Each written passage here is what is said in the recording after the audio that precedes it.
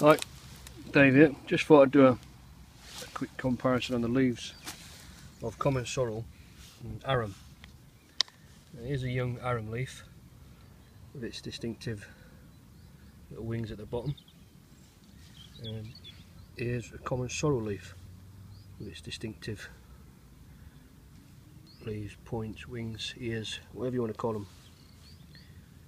Straight away when you look at them, you can see there's a slight difference in the colour for one, and with the sorrel as well, if you can pick it up, there's a little groove on the stem,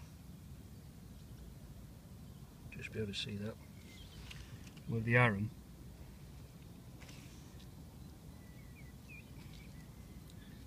it's not like that anyway. But one of the features of the arum is it's got this vein going around the edge here, quite distinctive, whereas the sorrel hasn't. It's just got its normal leaf veins, and they terminate right at the end, whereas this one terminate into one big one at the end there. But that's another one of the plants that arum gets mixed up with common sorrel, and the other one is ramson.